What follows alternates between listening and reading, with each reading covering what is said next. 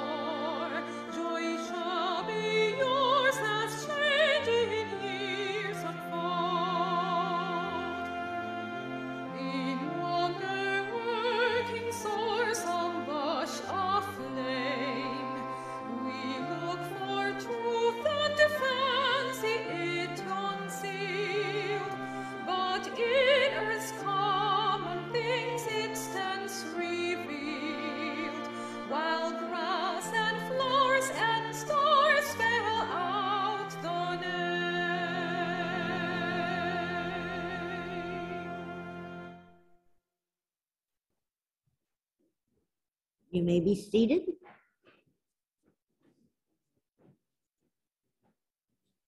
Thank you for joining us here in person, and thank you for joining us remotely by Zoom, where we will continue live streaming and posting these services on our YouTube channel for our virtual attendees.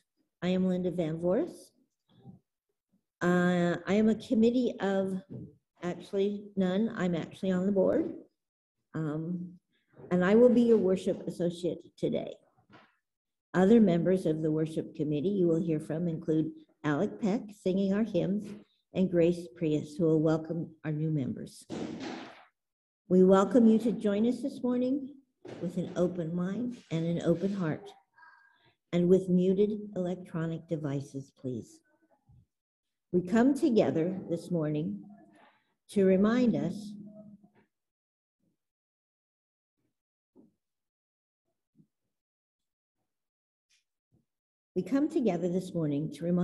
one another that we are connected in mystery and miracle, awareness and gratitude. We have come to this time. Excel is just opening up, Alec. Nice of it, but let me see if I can't close it. There we go. Sorry, I'll just do that next time. We have come to this time and place to explore different spiritual perspectives, together develop a faith that is personally meaningful, and to bring our gifts of love and service to this community. Sorry, it opened up again. My hands weren't even on it this time.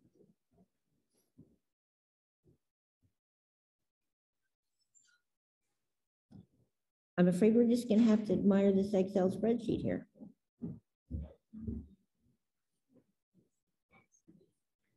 It's you. Okay. Grace is entertaining us this I don't morning. even use Excel. I'm not even near the mouse and it's doing it. There is, excuse us, there is a ghost in the computer that must be expunged. We'll have that done in just a minute.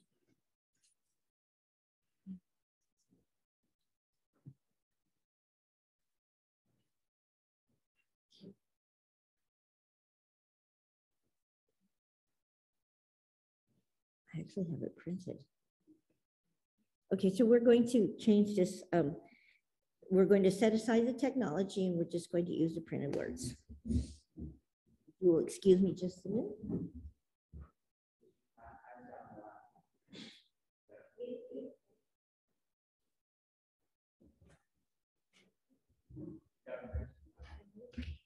Okay, so we're gonna.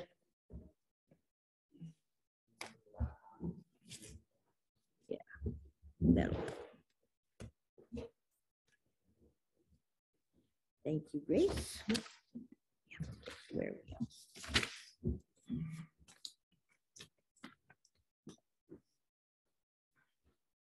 This will be a little noisy and distracted as I turn the pages, but we will continue onward. We come together this morning to remind one another that we are connected in mystery and miracle, awareness and gratitude. We have come to this time and place to explore different spiritual perspectives together, develop a faith that is personally meaningful, and to bring our gifts of love and service to this community and to each other. So welcome and thank you for joining us today. Although our doors are open, the pandemic is not over. So while we are in the sanctuary, please keep your masks on while singing and take steps to keep each other healthy and safe. Before we move into the service, there are a few announcements we would like to share. We will mention several websites, email addresses, and phone numbers.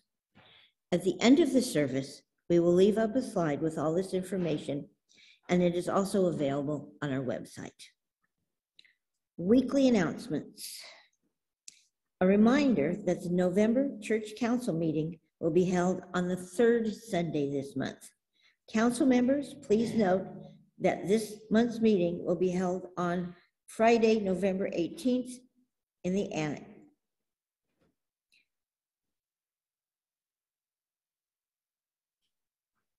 It's a little confusing because this says will be held on the third Sunday. And then this says it's on the Friday. So I'm assuming it's actually on the Friday. Thank you. We'll disregard the Sunday for the Church Council. During today's service, we will be welcoming those who have joined recently our membership. We invite all new members who have joined between 2018 to the present to be seated in the front pew for this segment. Festival of Lights. The 2022 Mission Inn Festival of Lights will be held from November 25th to December 31st. Downtown light displays will be illuminated from 5 to 10 p.m. UUCR will be open to the public during these festivities.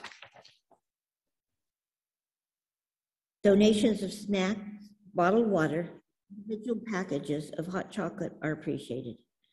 Please see Robert or Avery for the details. This is actually a fundraiser for us. We will be open at least Friday, Saturday, and Sunday, and perhaps Thursday as well, where we sell the snacks and the bottled water and the hot chocolate, and we offer coffee to lure people in.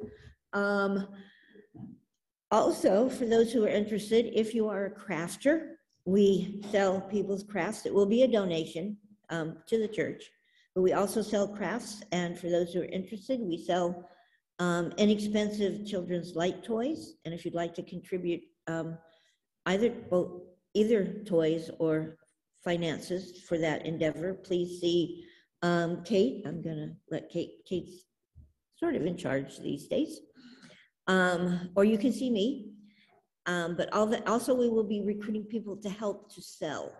We will be open 3 to 4 days every weekend. So we need at least 3 people here.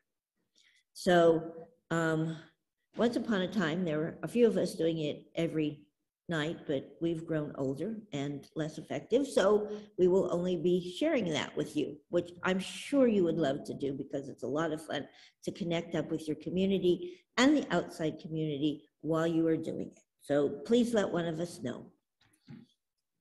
Call to worship. Now I invite you to sit back and take a slow, deep breath as we move into the worship hour. You are welcome to read with me our call to worship. Love is a doctrine of this church. The quest for truth is a sacrament, and service is its prayer.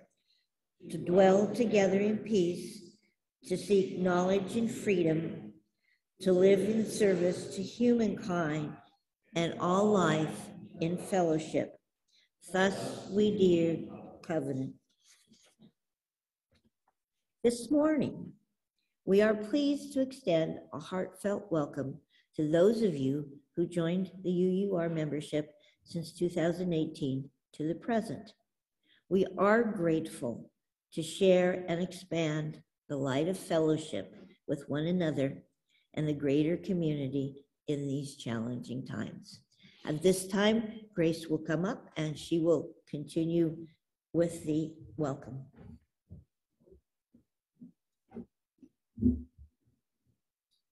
Thank you, Linda.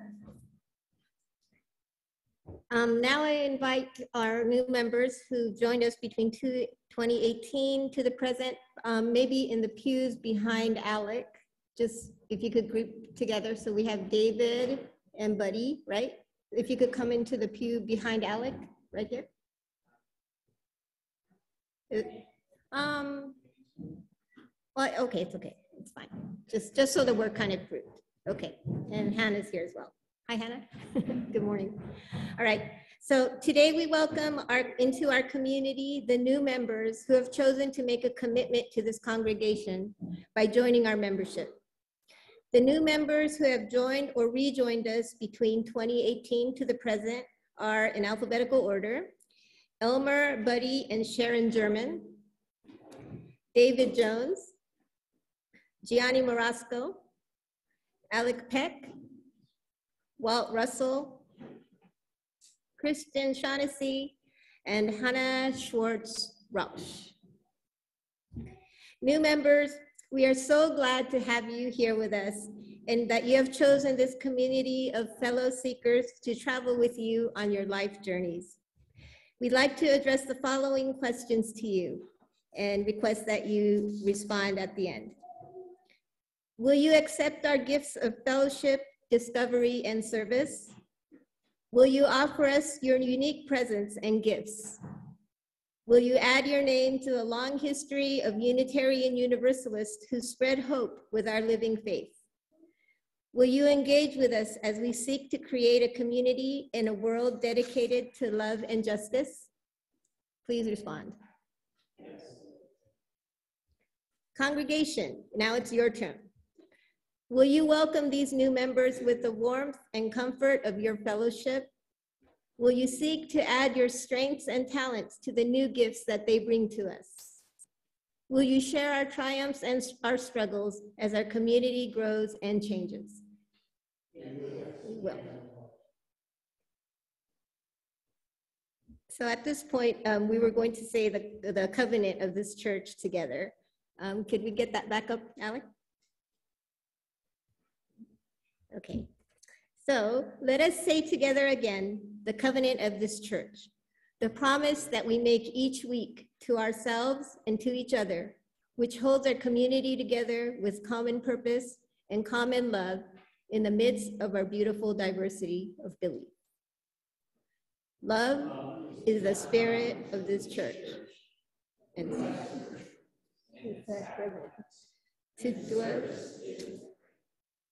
to dwell together in peace, to seek truth.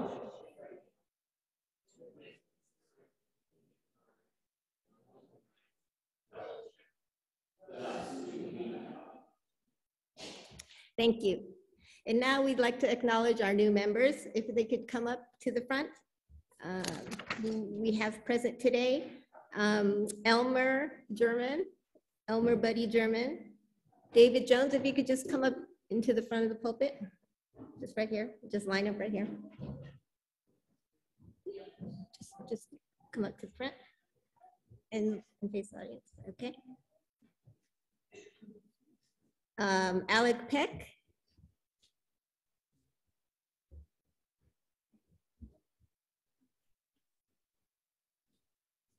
Walt Russell.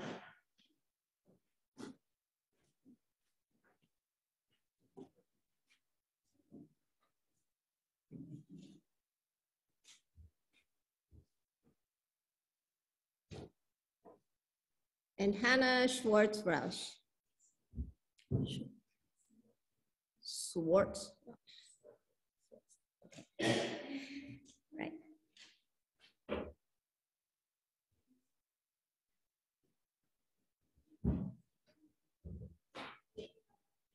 New members, we are so glad to have you here with us and that you have chosen this community of fellow seekers to travel with you. If you would like, if you just mention your name and add a few words if you'd like at the pulpit. Yes. Hi, I don't know if you can hear me well in this. My name is Hannah. My eldest is also Hannah, and my little one is Balana. Thank you. We started coming virtually during the first set of lockdowns, and it was really great because I finally got to talk to another grown-up that wasn't in a children's program, because that's all I was doing for a very long time. So it was a wonderful break from that, and great to talk to everyone. And I started coming right at Easter when we opened back up in person for the first time, and I've been coming. Yeah, you may hold that. Take it. Thank you. And we've been coming since, and I really love it here, and I'm really grateful to have found you all. So thank you. Thank you, Hannah.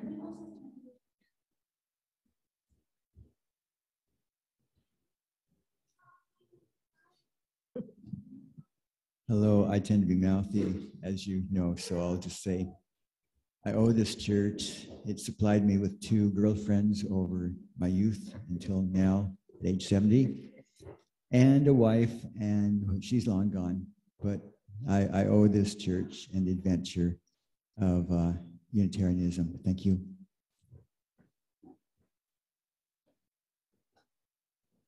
Hi, everyone. I'm probably a familiar face to most of you. Thanks so much for having me here. It's been a really great job to go on this spiritual journey with all of you. It's been a real pleasure. Thank you.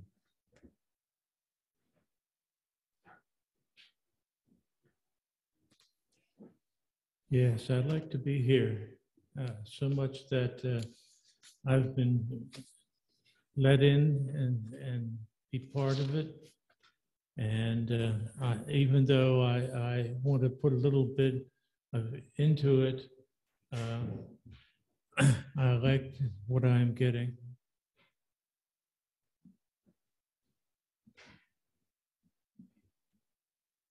Hi, by German. I first joined this church, I think it was in 1998. And so I decided to come back and try to give it another 25 years and see what happens. Thank you. Thank you.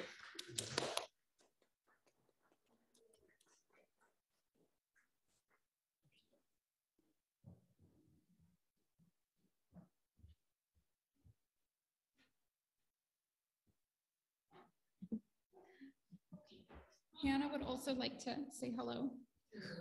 Hello? Do you want to say what you love about being here?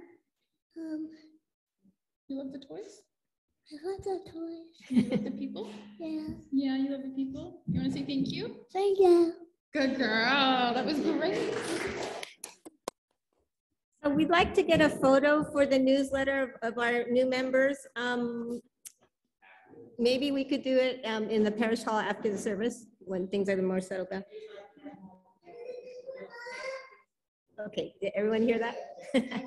So when the service is over. All right, thank you, new members. Thank you to the congregation for welcoming the new members. And this concludes our new member welcome. If you'd like, you may return to your seats. Thank you so much.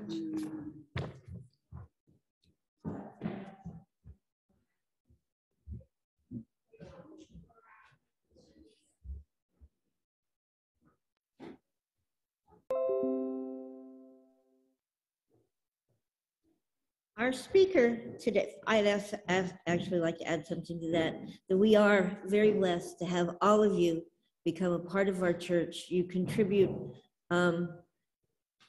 so much that we can't say thank you enough, and welcome. Today's speaker is UUCR member Lee Greer.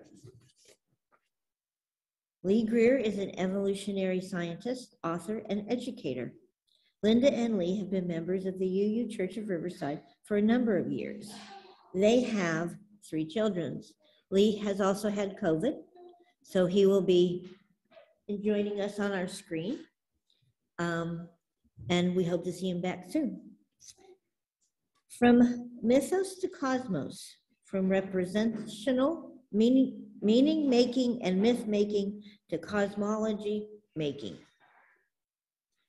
From our early primate subfamily hominin ancestors more than 3 million years ago, through the origin of our genus, Homo, 2 million years ago, and the emergence of anatomical modernity. I should have read this, practiced.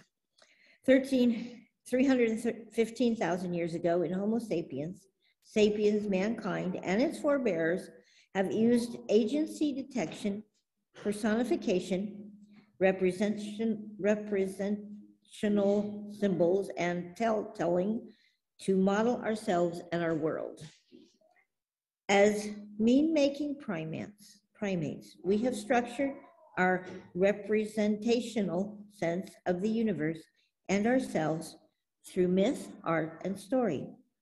Our spiritualities, that is the essence of our world representations and self-representations, and the search for life's meaning has been there with us long, long before the ancient Greeks ever sought natural causation and first applied math to nature.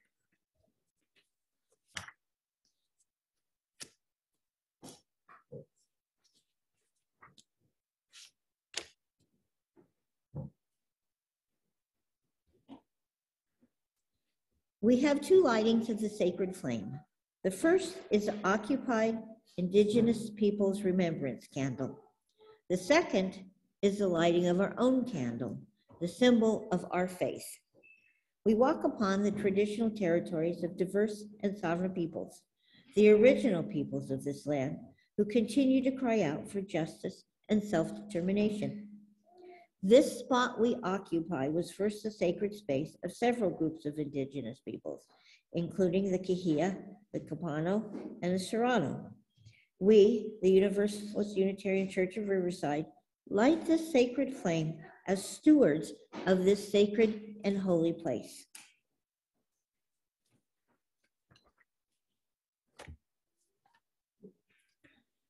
We are blessed with the space and opportunity to strive to live out our common principles, to bring justice, equity, and compassion into our daily lives, to resist all that threatens the earth and her people, and to be a part of the world community with peace, liberty, and justice for all. Let these thoughts carry us forth as we journey and worship together. Our chalice reminds us that the fire within ourselves is the same fire that illuminates the universe. It is our reminder that all is connected, even though the space of the void is vast, and our experience here is but a blip in the cosmos timeline. This flame is our promise that in our smallness and our short time on this earth, we live intently and deeply with love for one another, with honesty and integrity, to be guided by rational thought and critical thinking, and with a sense of shared responsibility. For as the late astronomer Carl Sagan reminds us, this pale blue dot is the only home we have ever known.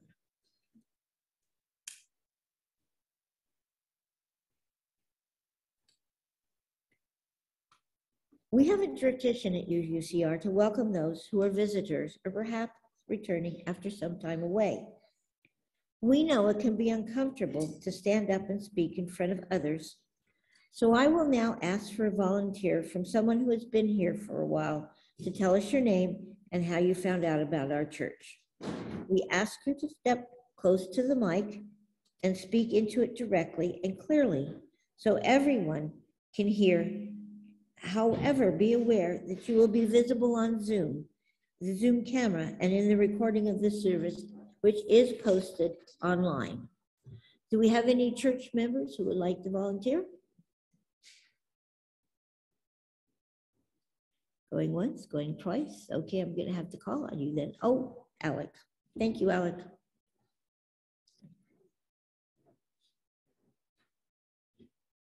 Hi, my name is still Alec Peck, and I've been a lifelong UU. I was raised in the UU church by my parents, who were both very humanist in practice. And when I came of age, I decided I got a chance to choose my own spiritual path. And I really believe in the free and open search for truth and exploring the 6 sources deeply, and each of those speak to me, and each of the 7 principles, and potentially even the 8th principle, really speak to me on a deep level. And so I really believe in that, and I really love coming here and making myself force myself to be a better person each week. Thank you. Thank you, Alec. That's how it's done. If you're new here, a visitor, or an old friend, please raise your hand to stand and come up to the mic in front of the pulpit. If there is someone online who would like to introduce themselves, please raise your hand and we will call on you by Zoom. Please let us know who you are, where you are from, and how you found out about us.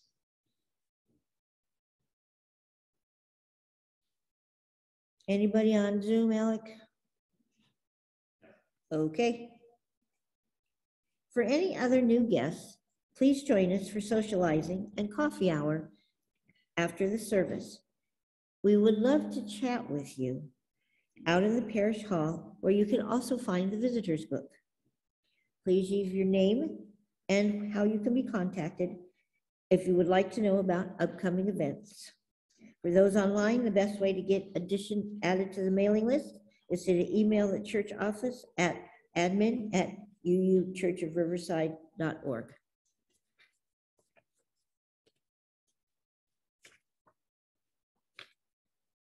Our next hymn is Woyaya, number 1020 in the teal hymnal. Feel free to sing as the Spirit moves you, but please only with a mask on. Please stand and body your spirit and join us in singing number 1020, Woyaya. We are going, heaven knows where we are going, but we know within.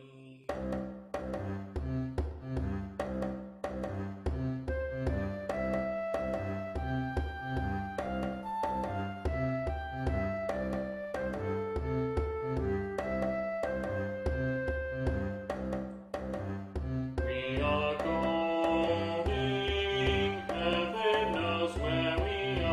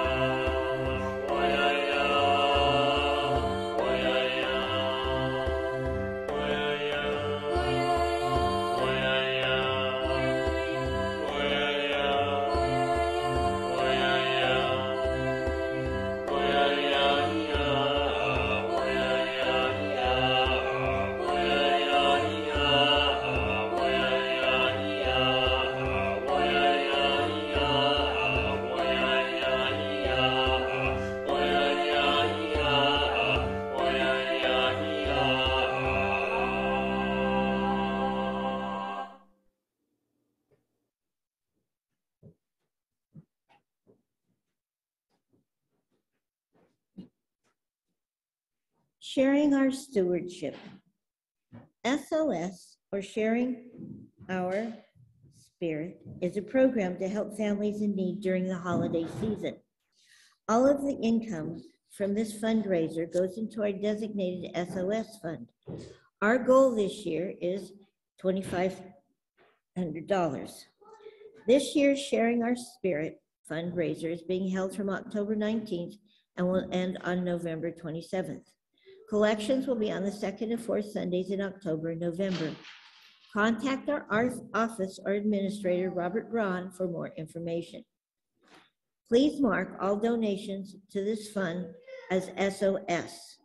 You may write this on the subject line of your check or place cash contributions in the special mark envelopes in the pews and place them into the offertory plate.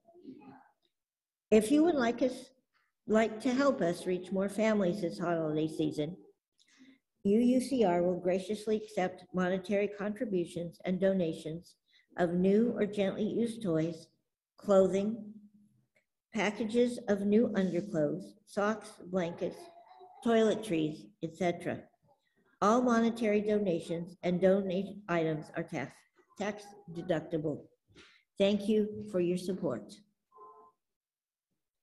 And then we have the regular offertory.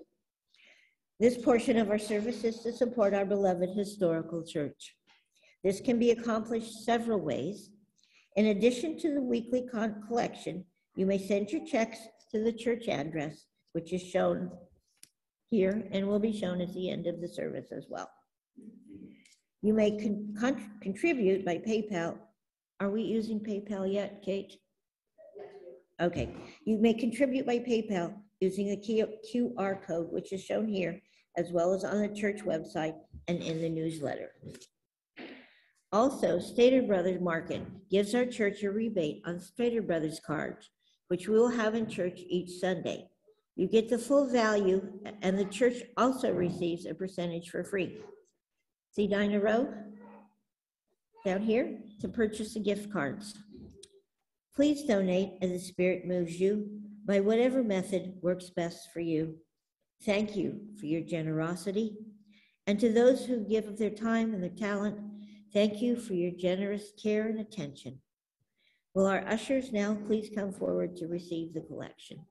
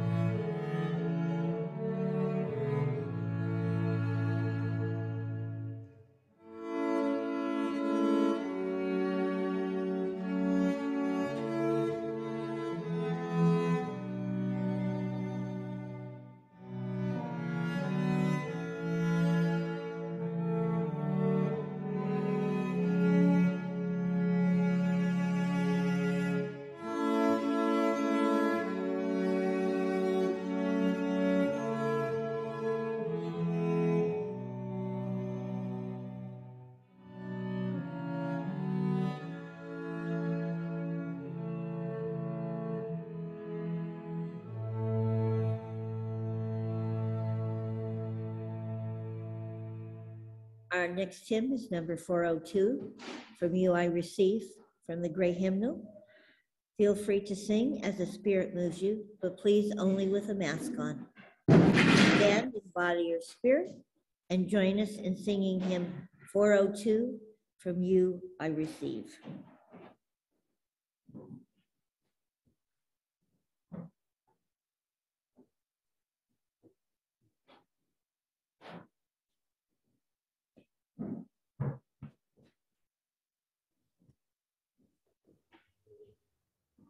From you I receive, to you I give. Together we share from this sweet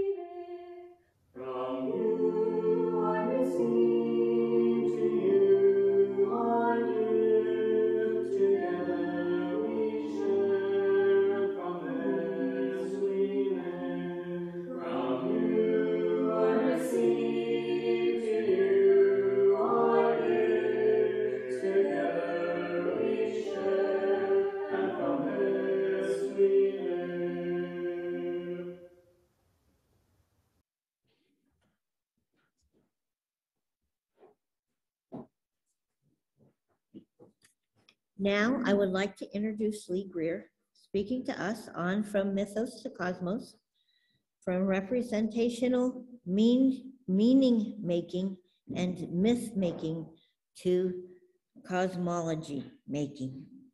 Thank you, Lee. Thank you, Linda. I just want to make sure everyone can hear my voice and that any levels need to be adjusted can be adjusted.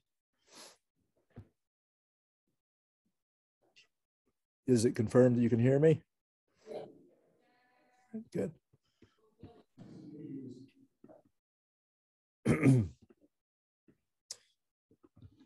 Well, I want to meditate a few minutes this morning on the long journey that we humans have taken over the last, we and our ancestors over the last 3 million years,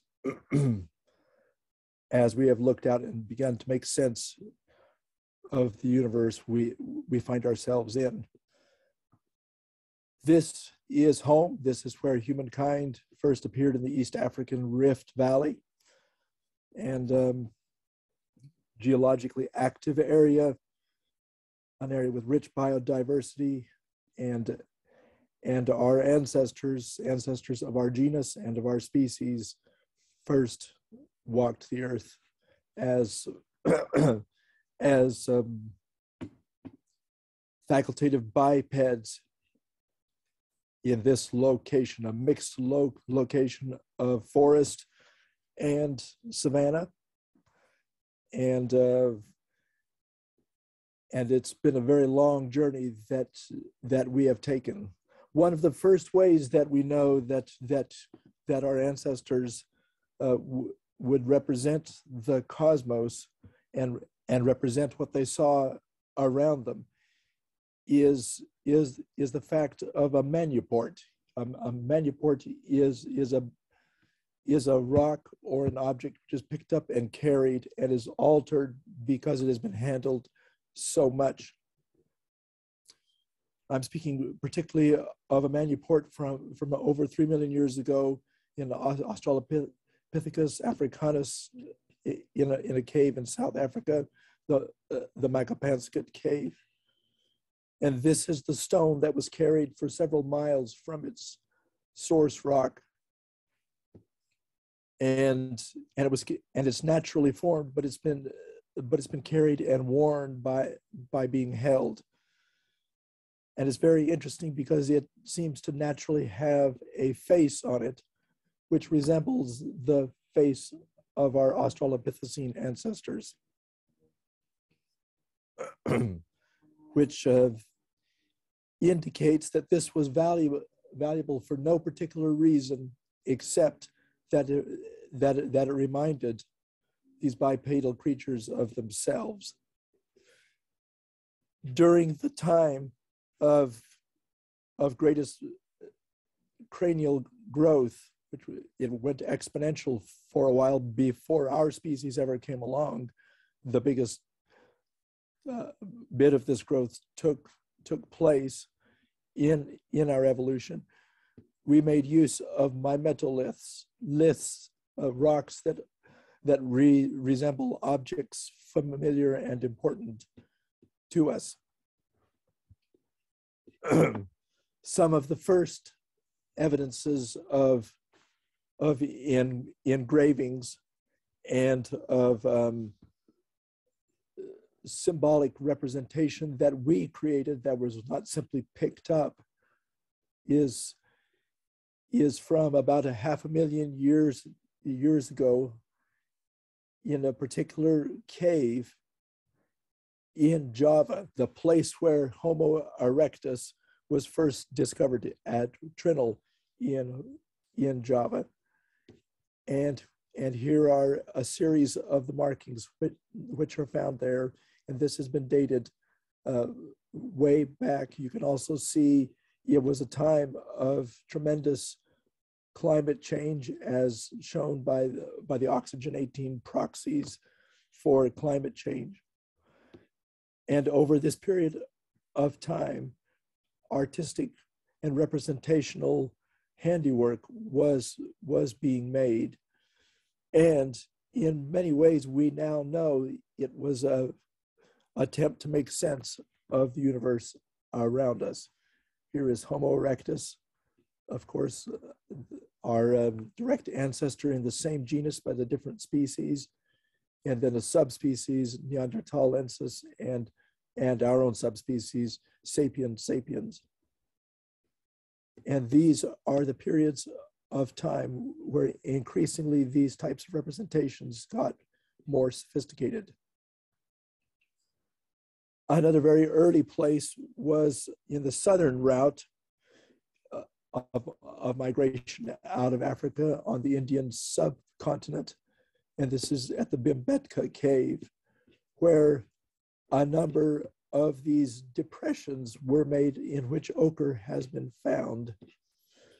And they are placed in very interesting, they're all about the same size, roughly.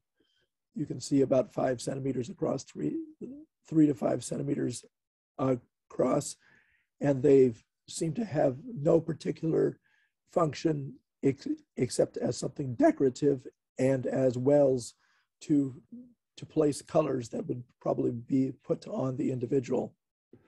Here are some of them here. This is within the last 500,000 to 250,000 years down to the last 50,000 years. Here is a little summary of that. And the first representations of cave painting, of course, appeared in the latter part of this time. Now we're going to step back and look at the migration patterns out of Africa as traced by mitochondrial DNA, that is matrilineal DNA, and Y chromosome DNA, which is patrilineal DNA, out of Eastern Africa, spreading out into Africa, where most of the genetic diversity of humankind is still. There was a northern route of migrations and a southern route of migrations. And here is the greatest extent of ice during the most recent Pleistocene glacial maximum. Okay, and the migration patterns follow the areas available for travel, avoiding the inhospitable areas. Well, what emerged from this is a northern route and a southern route. And it's interesting that our mythologies and our cosmogonies follow these routes, these two routes. Now, there have been lots of speculation about the sources for human myth. Some of them people have looked to the subconscious, like the Freudians did, or the Jungians for some sort of spiritus mundi underlying our very psyche. But as usual, the scientific evidence favors something much more satisfactory explanation-wise and concrete and tied to the world as we traveled. And essentially, it was two competing cosmologies, which have been summarized in Michael Witzel's book. He's a Sanskrit scholar, pulling together the genetic evidence and the linguistic evidence from around the world in a masterful monograph. He showed that there was a southern cosmology, even though that's my term there. It's a southern, the Afro-Austro-Melanesian set of migrations, and then the Afro-Transcaucasian, Eurasian, Amarant sets of migrations. And these two different types of mythology, or the northern cosmology, the southern cosmology, may be contrasted in these ways. The northern cosmology, which led us much more through areas of the world which were catastrophically affected by climate change at the end of the Pleistocene, tended to have a cyclical and destructive type of ring in the cosmology. It starts from chaos. There is a dragon that guards non-being. Heaven and earth are like an egg. And then there are generations of deities, the Titans, and then the Olympians versus the Titans. There's the light of the sun, which was hidden, is revealed. and eternal winter gives way to the 4 seasons. A primordial dragon is slain. By the way, all of this is in the Hebrew Bible too. So we know that the Judeo-Christian Islamic traditions arise following the Vedic religions from the northern cosmology. Then you have the creation of humans, which are descendants of the sun god, and so forth. You have noble lineages. You have a flood, which was punishment for human and divine hubris. And then there were trickster deities that would bring culture and fire. Local history begins, and then there's a final destruction of the world, and a cycle of a new heaven and a new earth, a cyclical creation and destruction. That's the northern cosmology. The southern cosmology emphasizes the eternality of the world. So heaven, earth, sea, we're already there. There is no cosmogony or origin of those structures. There's a high deity, sort of a deus otiosus, one that is quite removed. So there are intermediate lower deities, as there are in the northern cosmologies, various totems, tricksters, cultural heroes, and so forth. There is a primordial age, of which of course in Australia, which is part of the southern migrations, is called the dreaming. Then you have the creation of humans there, and you also have, even though they're less common, you do have flood myths as well, and trickster deities bring culture and fire and wood, and there is no end of the world.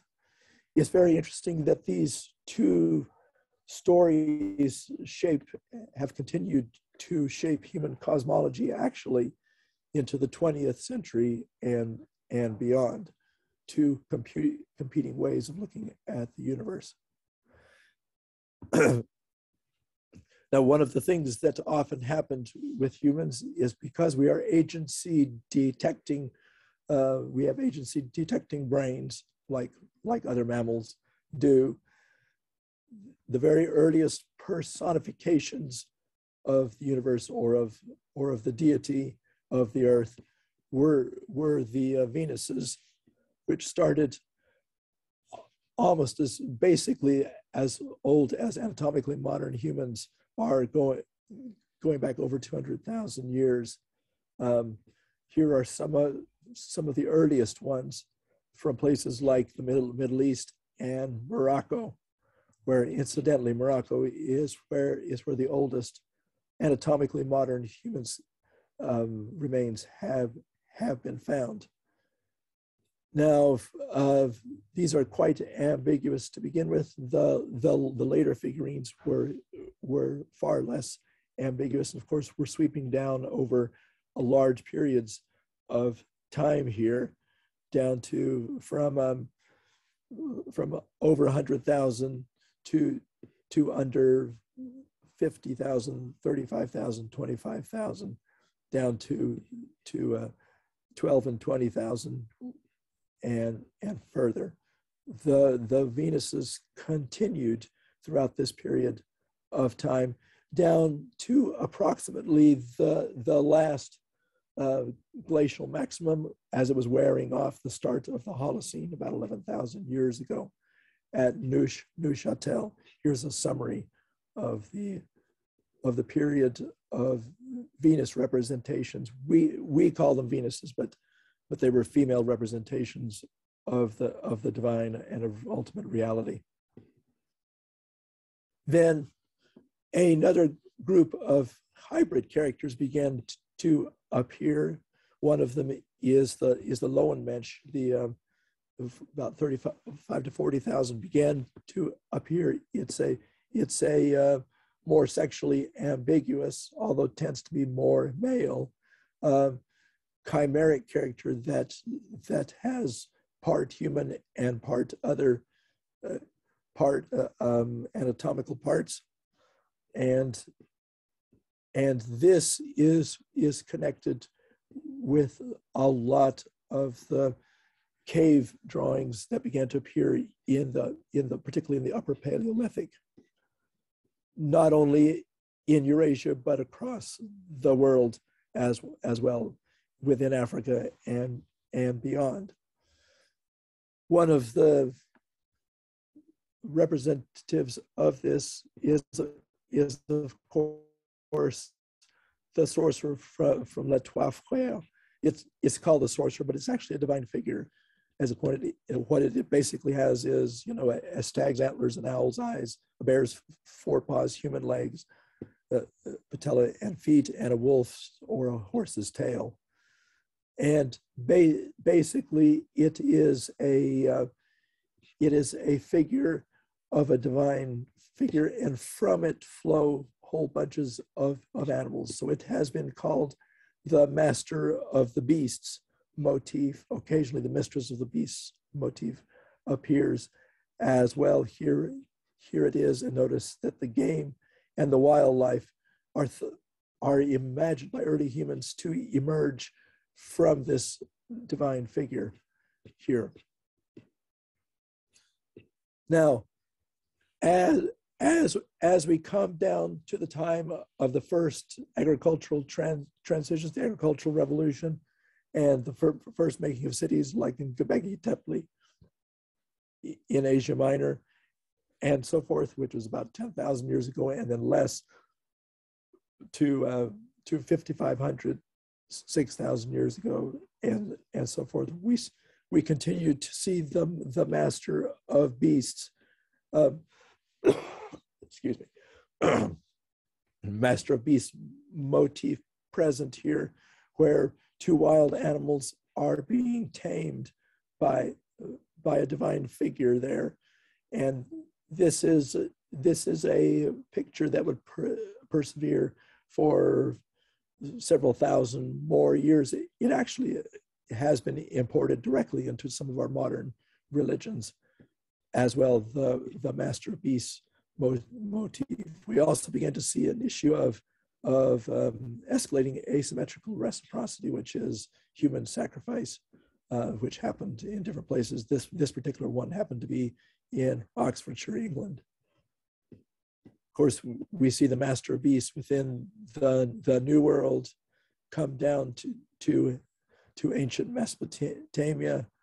The master of beast motif is there, ancient Egypt. Here you go from about 6,000 years ago. Here is the mistress of beasts giving birth as well. And as we trace down, 8,000 years down to 7, 6, and so forth, we see ongoing repeating of this.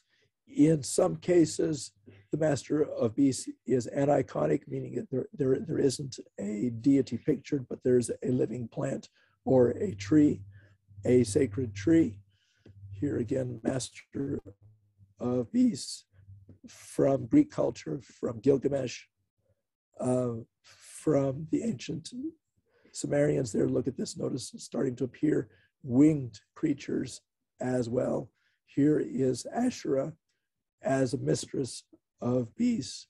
This is getting down to about 3,000 to 3,200 years ago, what we would call the late Chalcolithic or the Bronze Age.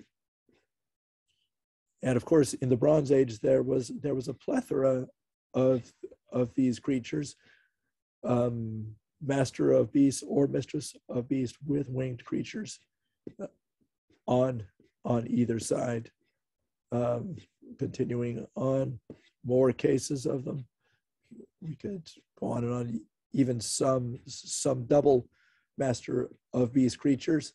And of course, coming down into the very iconography, which is part of the Judeo-Christian religion as well. Here's an ancient representation of Yahweh, and there is the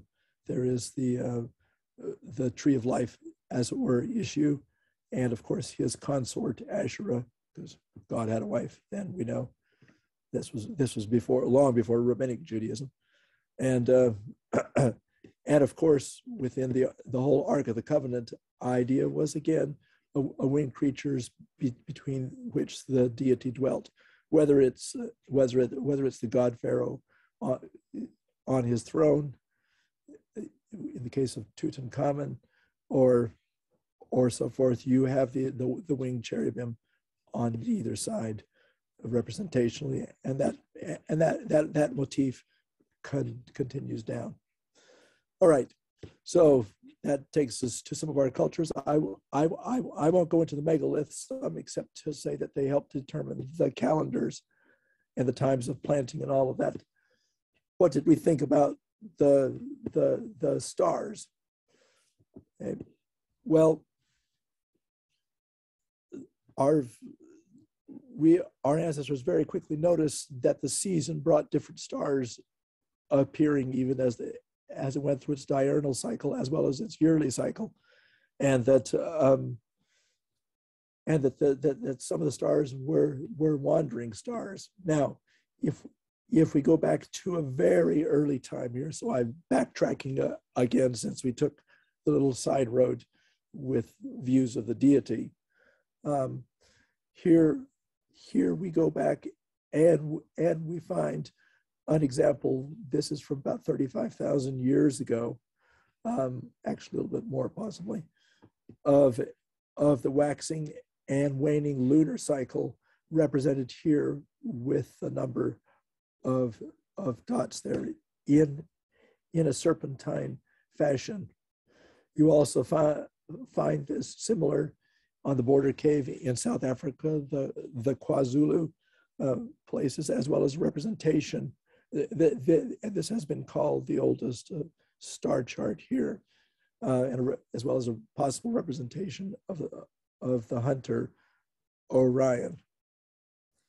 Now, if we come to the El Castillo cave, which is about 40,000 years ago, down to about 34,000, depending on which part of what is dated within the cave paintings and all of that. It was an area of human habitation for a long time. Notice that it is also in a place which could have become rather isolated during the times of glacial advance. Within the last 500,000 years, there have been 4 major glacial advances within the northern hemisphere. And some very speculative work that has been done on this has been finding stories within stone with disc paintings and with human hand stencils as well. One of them is quite evocative. It looks like the pattern of the northern constellation Corona Borealis, the northern crown, and so forth, as well as groups of dots similar to what was noticed in previous times. By the way, something that must be said about this earlier one here is that there was seemed to be a link between the number of days of the year in which the bright star in Orion, Betelgeuse, was visible from southern Africa, and it happens to be very similar to the in time to the human gestational period. So our ancestors linked certain astronomical appearances with human fertility. There are some highly speculative attempts to see, well, could they have been visualizing some of the constellations that we visualize now? Well, to return briefly to the ancient mother goddess cult of the Venuses, what you have here is a crescent being held in the Venus of Locelle in northern France, dated to about 25,000 years ago. And it has 13 distinct marks, notches within this crescent, which is being held there, which is the number of lunar cycles as well as the number of human fertility cycles within a year as well. Now, if we go down to the Lascaux cave, which is under 20,000 years ago, some very magnificent paintings have been observed there, as well as some interesting series of dots, which have been interpreted as calendrical, 13 dots here plus a blank space. Okay, and then here 29 dots, which is the lunar cycle. Again, and this is half of the lunar cycle, meaning from new moon to close to full, basically, present within these cave walls.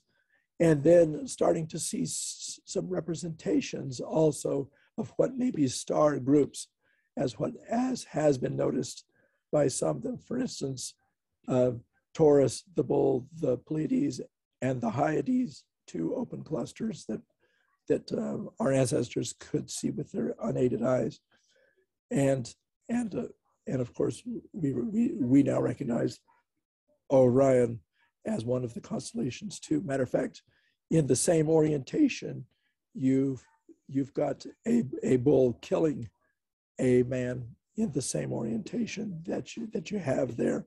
This is in the northern area. Here is in the southern route. Humans very, very much dominate over the animals. Here, the balance is tipped the other way. So certainly the idea of a hunter facing the dangers of a world of large animals and very rough climate survival and all of that is something that would have been memorable to them. Now, if we move down into Mesopotamia, where agriculture first started there about 4,500 BCE, which is about 6,500 years ago, roughly. You've got a group of people, the Sumerians, who emerge, and the very name Shumer, which in Semitic languages comes from, indicates the heavens, Shem, okay, or points to the sky. Essentially there, and of course there's a lot of pointed stone markers which are there.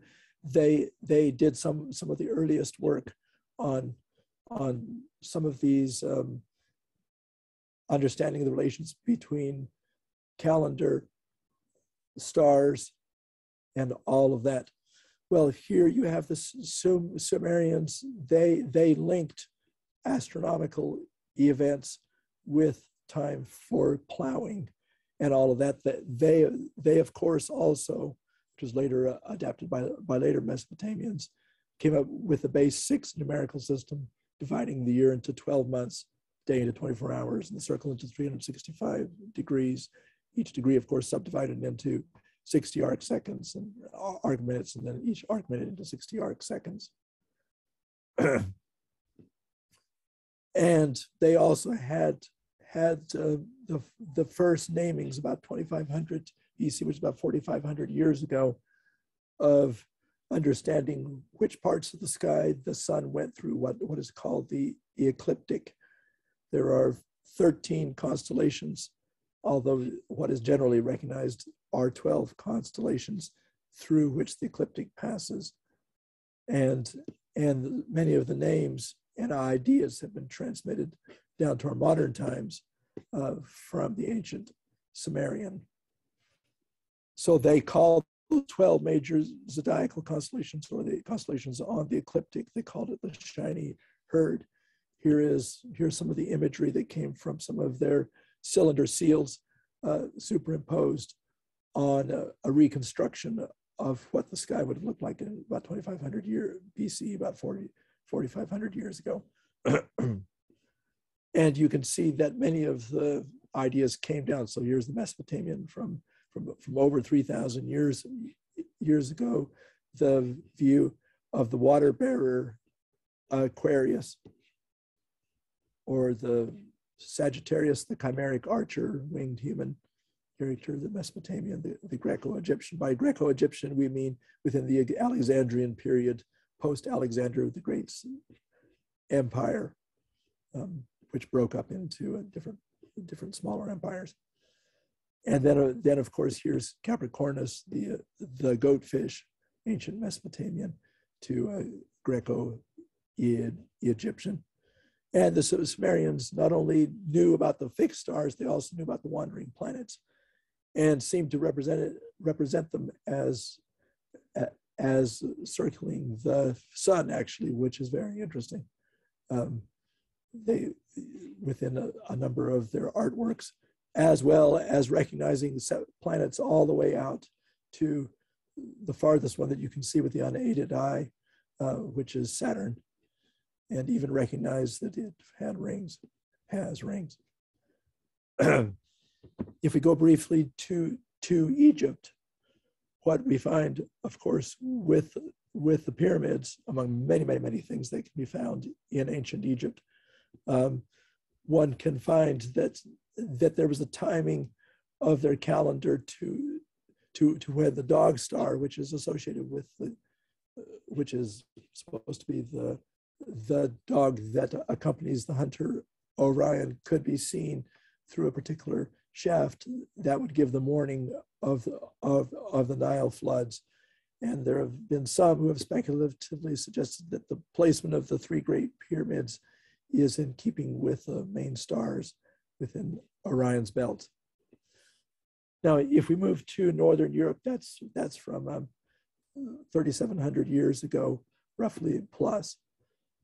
If we move to Northern Europe in Saxony, we also find the kind of observational things that would go on there. What you have here is representations of some of the constellations. This was built up over time, as well as the directions of the summer and winter solstice, and possible representations of Pleiades and so forth. Here is the location where this object was found, which is about 30 centimeters across, on top of what was probably a sacred hill at the time, and they use it for calendar making purposes.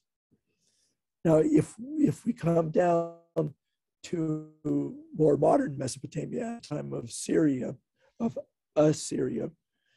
in the 6th century, what we find is the rebuilding of a much older astrolabe, basically an astronomical instrument that from which calendrical data can be gathered. And intense study has shown that it actually fits for much earlier, about 5,300 years down to 5,100 years ago, and may even mark the reconstruction of the Kufels impact event, which landed up in Austria, but which would have been, which was apparently observed by Sumerian sky gazers at that time and memorialized within this tablet, which of course has been translated and decoded over time. Okay, well, now we get our common names. Of course, the names of most of our stars are Arabic in origin because of the way information was transmitted across the Middle Ages and before. But the Greeks were the ones who systematized. They basically inherited the constellations from others and systematized them. You've got some mention of them in the formative period of the Afro-Transcaucasian, Eurasian, Amerindian Northern cosmology as it influenced loose Greek culture in the 8th century. Of course, this is the time of Homer's Iliad and Odyssey, and of course of Hesiod. And there, of course, you've got the cosmology coming from chaos and so forth, and going through a series of ages, which this later influenced Judeo-Christian apocalyptic thinking too.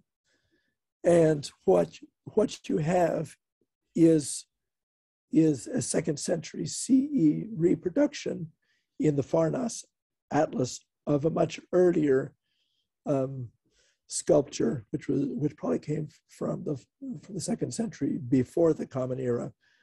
And it's a sculpture of one of the mythical titans in the Northern cosmology, called Atlas, holding the celestial sphere. And what's very interesting about this is that all of these are backwards from what you would actually see in the sky. It's sort of a God's eye view looking down on the celestial sphere from the outside. You have to flip it over to have it where you can recognize the constellations as they would appear in the sky after reverting it. Inverting it there. The constellations have been brought to us, of course, Eudoxus of Cnidius in Asia Minor. All of his works are lost, but they were captured within the poem of Aratus of Soli and his poem Phenomena, which brings it down. Of course, was later on Hipparchus, and then finally in Claudius Ptolemaeus' Almagest for the 44 constellations, which we have inherited from the Greek on down into our time. Now, if we come from just before that time, between the time of Aratus and after Hipparchus, before Ptolemaeus, we have the Dendera sky chart, which is from Alexandrian Egypt.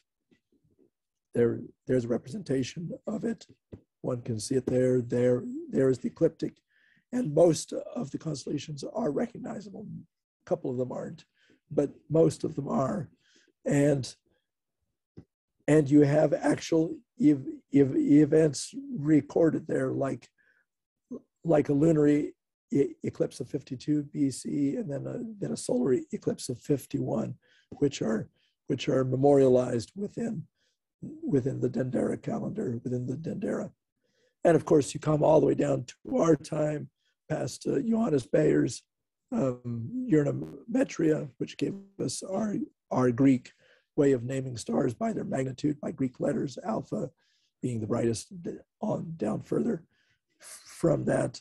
And in the age of exploration, we had some of the cartographers made further developments on that. And of course, 1922, the International Astronomical Union went ahead and recognized 88 constellations. These ones are Johannes Bayer's representations of 12 southern constellations, which couldn't be seen by the ancients. So they would, taking information from explorers, he included that in his Uranometria to represent it there. Now, what is interesting, and I think I want to end it about here, is that what we have done as humans has been to make sense of the world first by looking up into the sky. And I mentioned that the Greeks first applied, that there was a time when the Greeks began to search for natural explanations. It's called the Ionian Dawn, and it's between the 4th and the 2nd centuries before the Common Era. But they weren't, of course, the first to actually apply math to the heavens. They just were the first to do it in the sense of seeking a natural explanation. It had been applied far before, when the first calendar makers back in Paleolithic times first began to make those observations and first began to tell stories about how we got here. And of course, our spirituality and our journey in many ways follows all of that. And I thank you for your attention.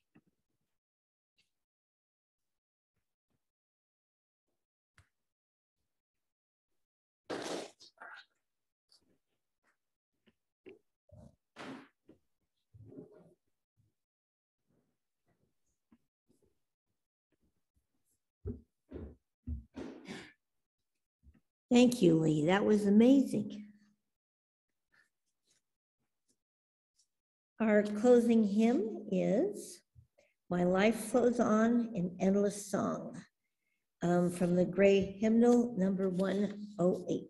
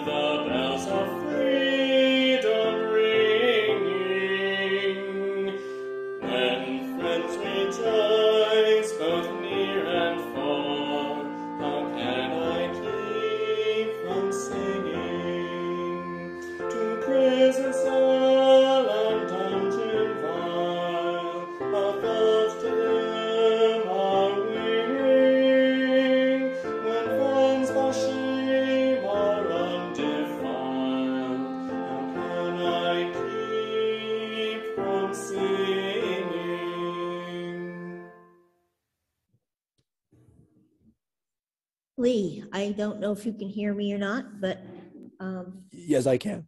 if you would like me, I don't know how your voice is, you're up for the benediction, but if you're a little off, I can read something. Either way. Feel free to read something. Thank you. Okay, I'll go ahead and read something. Because of those who came before, we are. In spite of their failings, we believe. Because of and in spite of the horizons of their vision, we too dream. Thank you, Lee, for sharing your valuable time and insights with us this morning. It is sincerely appreciated, and we look forward to seeing you again. For those of you who would like to stay in the sanctuary, Lee, are you up for some discussion? Sure. Okay, then we will have 10 to 15 minutes of discussion or observation from the service.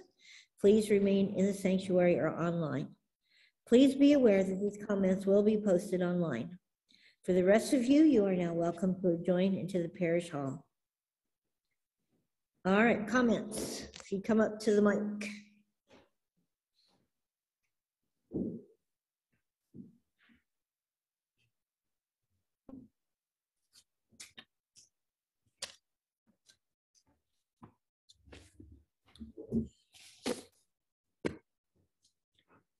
Bill Casey. Two questions, I guess. The first is when you had the master of beasts and those winged creatures. Could those have been considered a forerunner of the idea of an angel? Yeah, yes. That's right. So it's a beginning of a look of the chains of rule and command that later on helps forge the idea of gods rather than spirits. That if you had some right word that those winged beings would come and be friends and perhaps servants and do what you ask them to do. Yeah, the whole idea of winged messengers, creatures, cherubim, all of that comes from the long tradition of the master of beasts, as far as I can see. And from the evidence I tried to summarize this morning, I should say. What was that last? Oh, from the evidence I tried to summarize this morning, correct. Yeah. And Shera was the proto-wife of Yahweh before she gets sort of subtracted and becomes either the Holy Spirit or just not mentioned because they wanted a nice, solid war god. And so that's correct. The idea of him having linkages to other beings. Yes, correct. Yahweh has an archaeological origin down in the south of the Syro-Palestine area, down in the southern deserts there, and he is linked in early inscriptions with Asherah, who was kind of a royal consort. Yeah. Okay, thank you. Anybody else? Alec.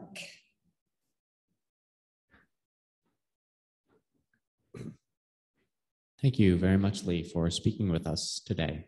I didn't have any specific questions, but one of the topics for the Chalice Circle at the ULV Church this week is cycles. And I thought it was very interesting, your comment about the early recognition between, or the correlation that people made between the biological cycles of our bodies and the cycles of the seasons. And of course, there are several good reasons why those are linked together. And so I was thinking that sort of perhaps gives me a bit more of an appreciation for astrology, that it does kind of make sense because the Earth rotates with the stars, and the Earth is what dictates all of our sort of internal cycles, it kind of makes sense to sort of correlate those in a way. Right, right. Well, of course, the astrological signs which are in the various horoscopes are, because of the precession of Earth's orbit, are off, and there are 13 constellations through which the ecliptic passes, not 12. But and of course that is always changing. But what it does show is our ability to look for agency and meaning, to try to detect what hidden intentions there may be out there governing our lives and all of that. And that's certainly what astrology brought, that took the discoveries of astronomy basically and brought that mystical aspect to that. Yeah.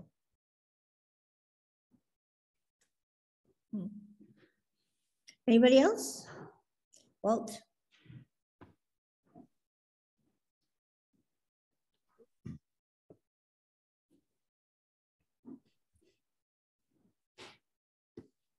At one point in your talk, there was something about a giant meteor, I think. Was that the meteor that destroyed, was responsible for the destruction of all of the dinosaurs? No. Okay. That was I found that quite interesting. I was wondering if you could expand on that. Right. Yeah, that was what destroyed the dinosaurs. Was about 66 million years ago, 65 million years ago. That was a long time ago, and a much more destructive, vast impact. This was a smaller impact, which took place in Europe about 5,500 or about 5,100 years ago, which is called the Keffels event, and a series of researchers thought that they felt from their calculations and translations and so forth that they found evidence that Sumerian astronomers documented that event.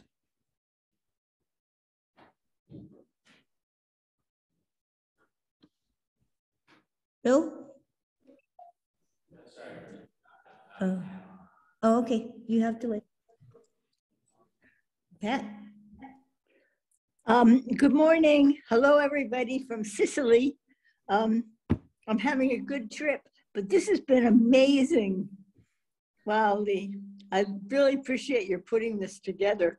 When we were in Spain, we saw cave paintings, but I don't know how to put that together. But just, I'm so glad there are people who are studying all this stuff and making it available to understand our roots. I'd love to understand how the brain evolved and how language evolved. It's just incredible. Yes. And why we're not nicer, given that. Yes, we have lots of reasons to be nicer, because the other doesn't give very good payoffs, right? So. Right. Yeah. Yeah. In the long term, it's, yeah. But if I can be political for a second, since I'm far away, things are better today than they were a week ago. Maybe our worst nightmares are not going to happen. And Mitch McConnell will be history. Wouldn't that be incredible?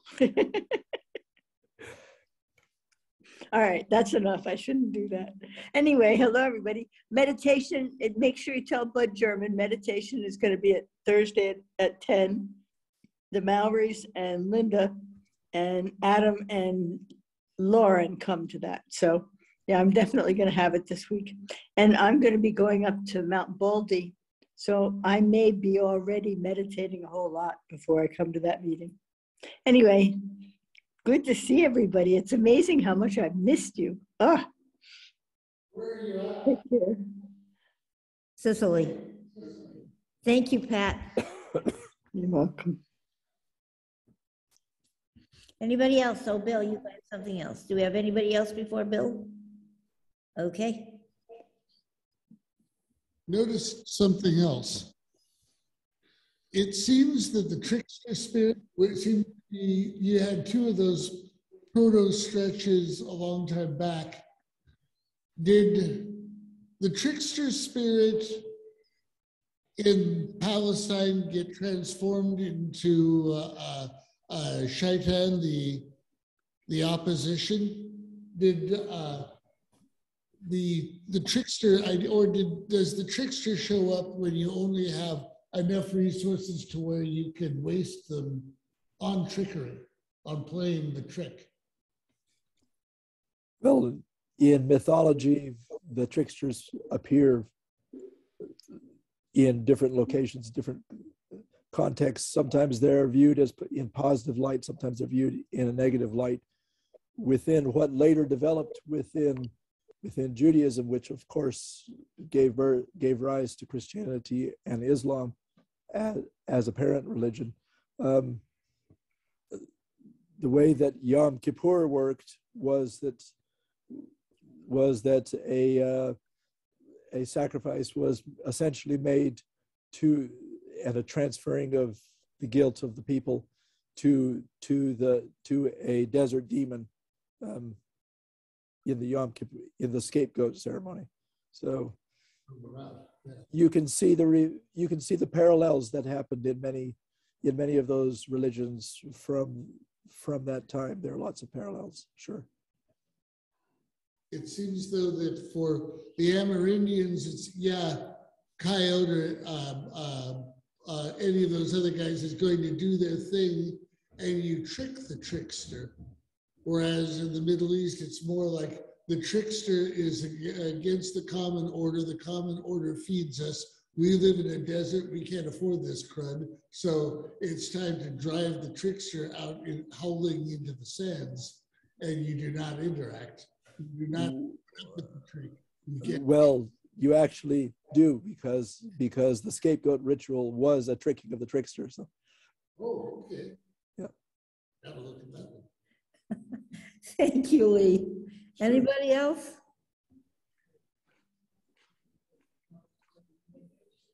Yes, the new members, if you would come up so that Bill can have we have another comment? Yeah. Yes, just one thing. Anne Rice had someone in her book that says that mammals look at things and put meaning into it. And I've also heard that mythos is part true and part not true.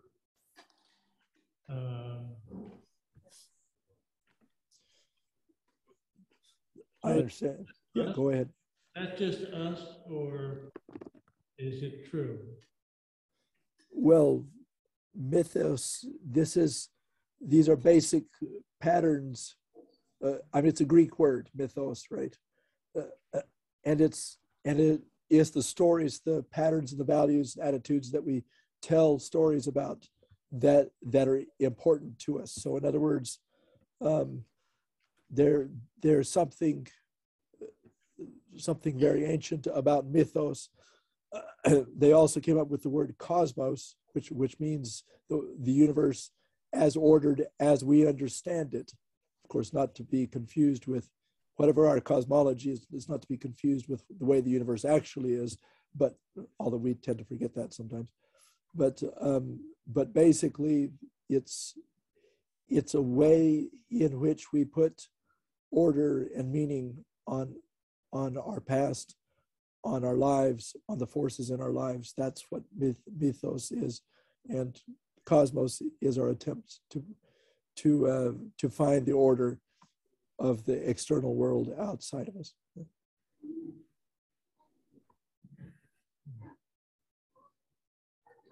So we're still there, huh? We're still there. I mean, right now I see in the news that there's some sort of signal coming from us from a million years, ago that came to us, So are we doing that too? Well, million. So it's important to say about mythos is these are stories that we have created. So because there's a pejorative value to, meaning to mythos as well, meaning things that we came up with, and that as we discover more, we have to get behind the myth to see what the reality is too. So that part can't be forgotten. That's also a valuable part, because we create the myth, the mythos, just as we also create the cosmos, as we create our models of what the world is. Again, not to be confused with the way the world actually is, So these are tools that we use to try to make sense of the world and of our place in it. Yeah, it's good. It's fun. Thank you. Anybody else? Oh, pictures for those new people, please stay. And if there is no other comments, we now can move into the parish hall for further fellowship. Thank you for joining us today. Thank you, Lee, again. Thank you.